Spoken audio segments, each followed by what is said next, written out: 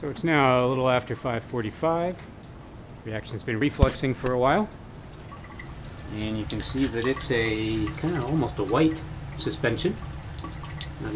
Not even that cream colored anymore. And we're at about 45 degrees. I lowered the temperature a little bit ago. So it's dripping. And we're done with the thermometer because we're not going to be heating anymore.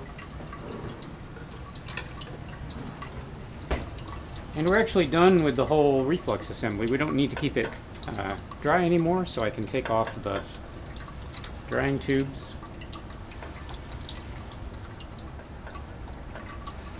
That one's stuck.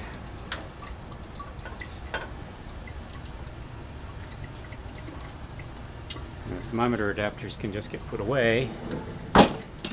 And the drying tubes can get returned to the desiccator so they stay dry. Eventually be used again.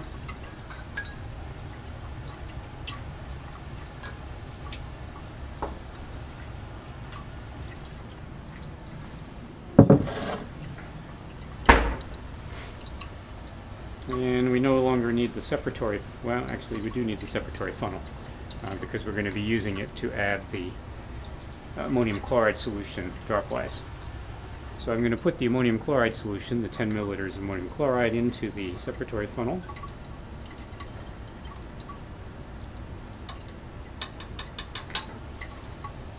And we'll just rinse that out. We can use this same separatory funnel to measure our ether. And now we want to cool this, so I'm just going to actually scoot the entire assembly out by lifting this up and moving that out of the way. I can turn this guy off. It's cool enough to touch. Let's let that sit. A little bit of sand in the sink. And because I don't want to wait for this to cool down, I'm actually going to cheat. I'm going to put this guy away and get out one that's not hot.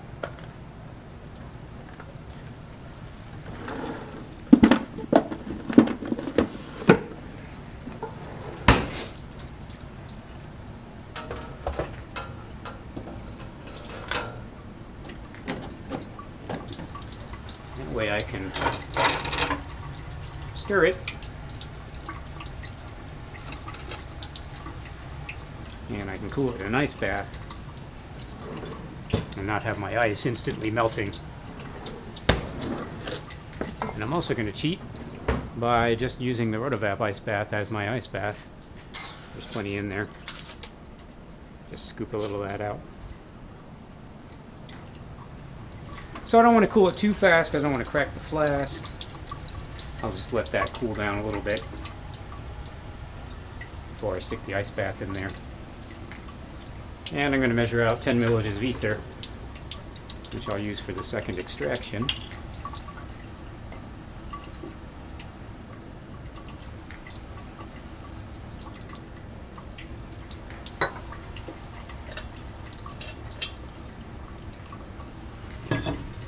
Got this beaker that I had water in it before, so I'll use that for under the sep funnel.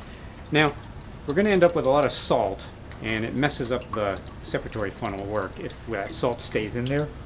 So we're going to be doing a filtration of those magnesium salts using one of these Buchner funnels, like the ones you used in general chemistry, and that's a 5.5 centimeter size. And we're going to be filtering that mess into a 125 milliliter filter flask. And for that, we need the larger number 4 filter adapter. So there's my filtration assembly.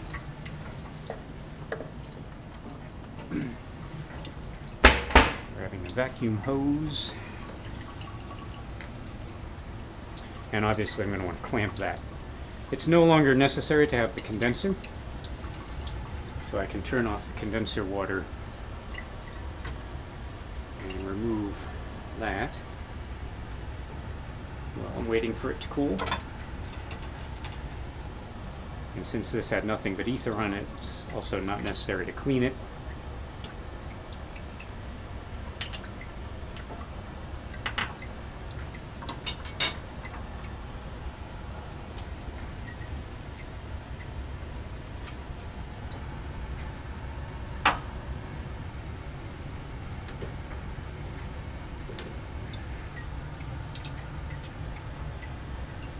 Usually easiest to get them off if you roll them back on themselves.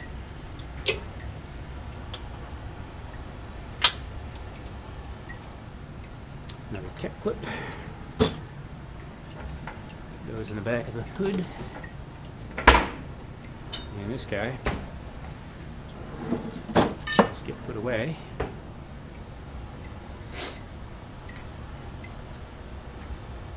So now that that's cool, and of course my stir plate's cold, just kind of wipe off the sand,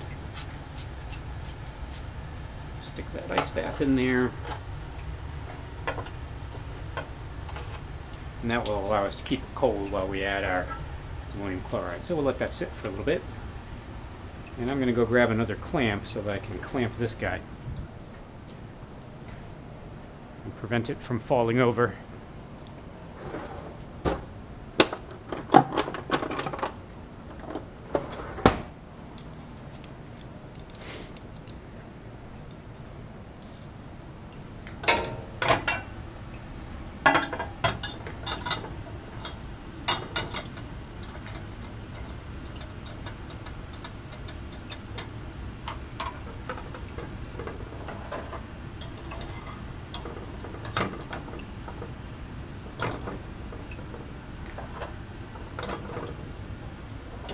Usually works well to put the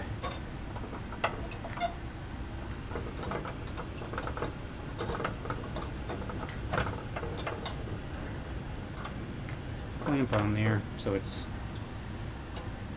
pointing away from the clamp. So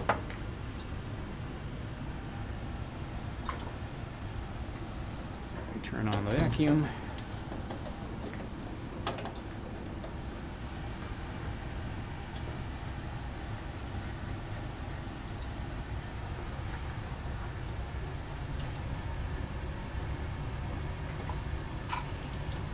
Just wet that down a little bit.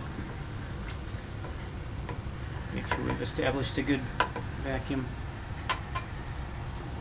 These funnels don't seal quite as tightly as the ceramic ones.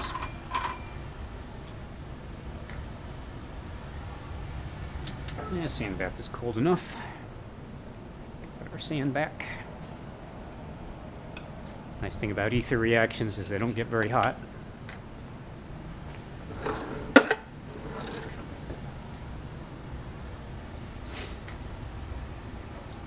So what we're going to be doing is adding this to react with any excess base, kind of quench the reaction. That'll dissolve some of that salt, filtering out the majority of the magnesium salts. We'll wash with a little bit of ether, make sure we get our product. Then we're going to transfer that to the separatory funnel, separate our layers, and take the aqueous layer and re-extract with some ether. Something that I'm pretty prone to forgetting is to actually tare the round bottom flask that I'm going to rotovap the stuff into. So I'm going to grab a nice clean 100 milliliter round bottom flask and go get a mass on it now so we don't forget.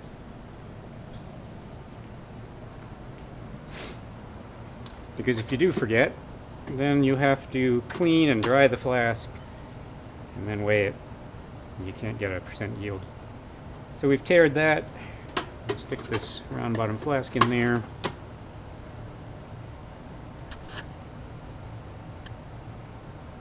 And that looks like it's stabilizing at 93.373 grams. 93.373 grams for the empty round bottom flask. I didn't put a label on it yet. I'm not going to put that on until after I've gotten a crude mass. But we'll just set that aside. And now I won't forget to do it.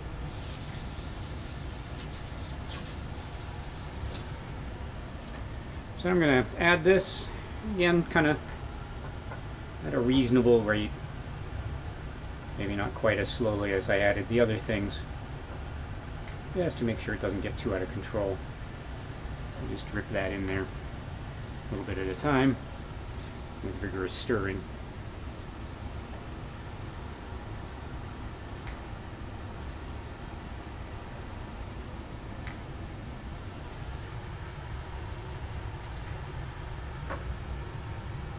Move these syringes over out of the way. Both of these materials are volatile enough that if I just let them sit for a couple of days, they'll be dry, can be used again.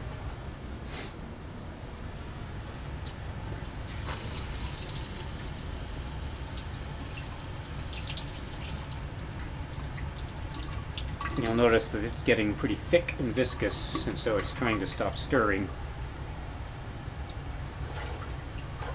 I'm going to shake it around and see if I can convince it that it would really like to stir again. Maybe lower the stir rate a little. Can always do it manually.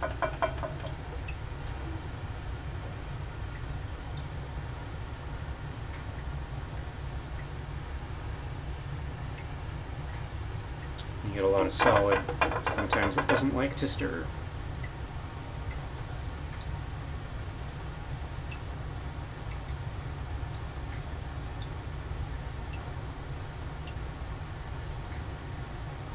The magnetic field below moves too fast and the stir bar can't keep up with the viscosity of the solution.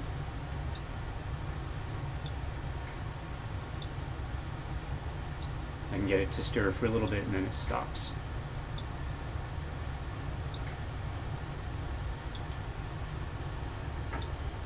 So it's done adding.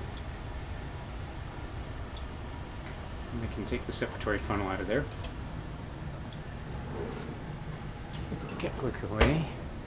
We'll use this separatory funnel for the extraction, so make sure it's closed. Hang it back there, ready to go. The beaker below it. And grab a Teflon stopper for the top. And we no longer need the Claisen adapter. And that can be removed.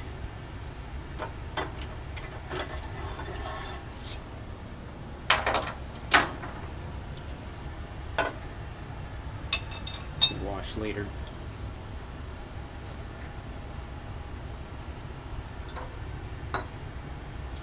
So there's a lot of kind of yellow salt. Don't need the ice bath anymore. So let that sit back there. And since it's obviously not going to be willing to stir with the stir bar, I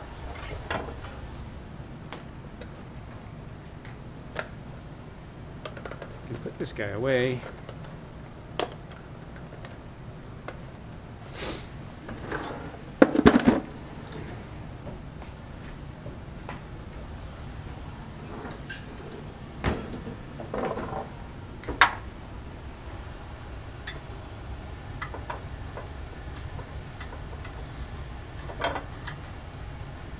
Swirl it manually.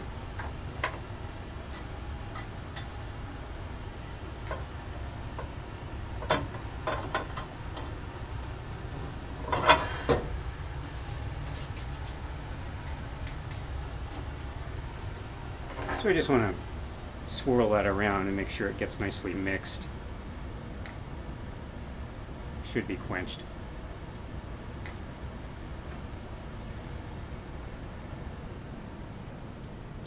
I guess we'll remove the stir bar, a little magnetic stir bar retriever.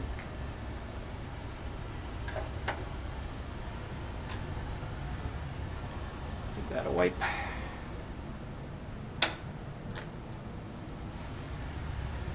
This guy can just get rinsed.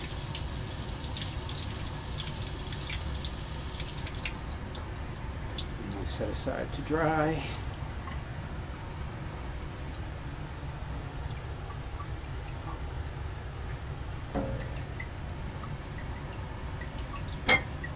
Won't be using that again, so I can put it away.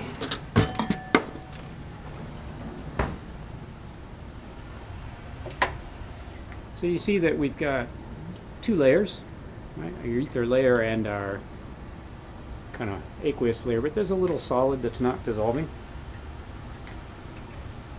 I don't want that to clog the separatory funnel. So that's why we are going to filter it out. It's kind of dried out. Just add a little bit more water to wet that and then pour this in there. And all at once.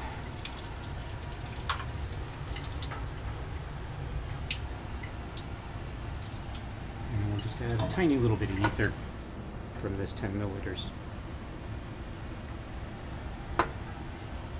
Just to rinse the nice little residue out of there.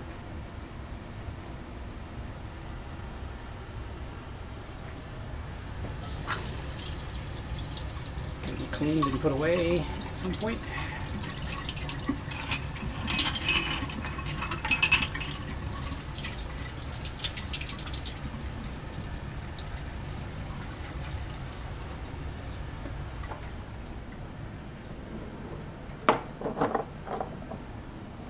Filtering fairly slowly because these magnesium salts can be a little bit gummy. That's why we're getting rid of them.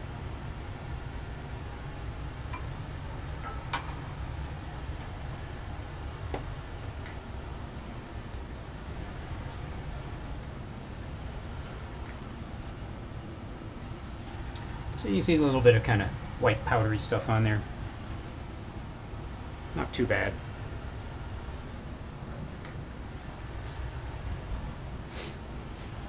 It seems to be no longer dripping. So break the vacuum first before we turn it off.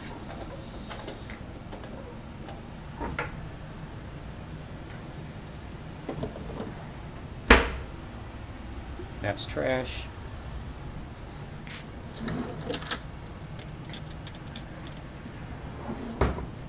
Take that to the solid waste in a bit here. Oops. And the contents of the filter flask.